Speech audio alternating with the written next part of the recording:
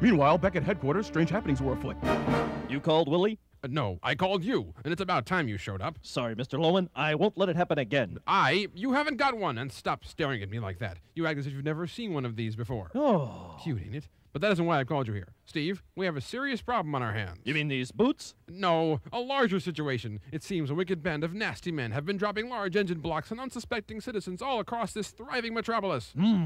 What? Oh, I'm sorry. I wasn't paying attention. You idiot. Engines are plummeting from the sky. Oh. You mean like lawnmower size? Worse. 6 cylinders, V8s, turbines, nitro-burning funny cars. It's really gotten out of hand. Oh. I must do something to stop this madness. But how? I don't know. You're the guy that's part computer. You figure it out. Hey, back off, man. I'm bionic. Oh, shut up and get to work before I dock your pay. Yes, sir, Willy Loman. If my instincts are right, I might be able to stop this auto madman in time. Get the hell out of my office. You're stinking up the place. Yes, sir. I'm off. Stupid cyborg. Oh!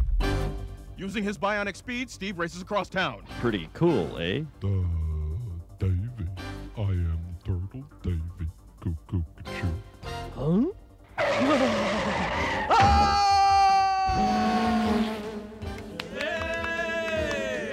Huh? Uh-oh.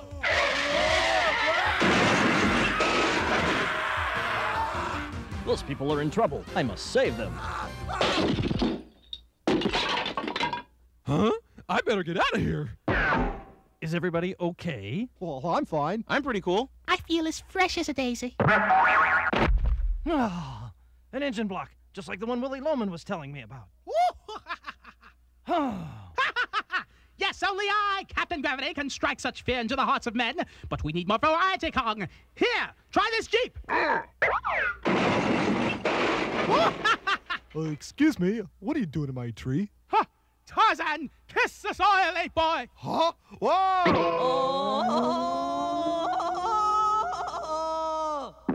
I've got to stop this madness. Don't make a move, Mannequin Man, or teach the hobby horse how to fly. Ah, Mr. Ed. Listen to what he says, Steve. He's serious. You don't scare me, Captain Gravity. Vive la France! Le growl. Willy, I ran into some problems. What? You again? Let me guess. The big bad bionic boy's got a boo-boo. No, my arm's been ripped off. Let me see that. Don't bother me with your personal problems, Steve. I've got my bowels to move. Sorry, Willy. They were tougher than I thought. Tougher? What, are you blind? Well? You're bionic, you schmuck. But no, you have to use your powers for good. You have to help humanity. Well, to hell with humanity. Go clean up your mess. A gun? Yes, a gun. Now go blast him away and get it over with. And when you're finished with that, you can cut my lawn.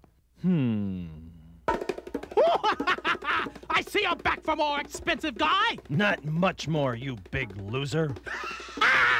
Tough guy, eh? Tough enough to face Kong, 8th wonder of the world?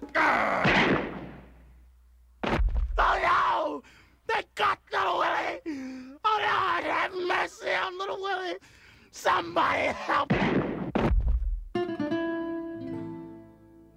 Gee, why'd you do it, expensive guy?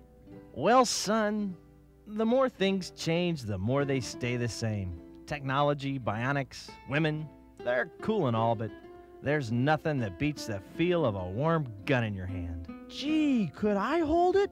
Ah, heck sure. Why, I'll even teach you how to catch bullets with your teeth, little Billy. Wow! Okay!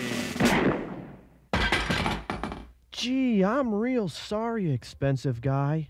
Oh, that's okay, son.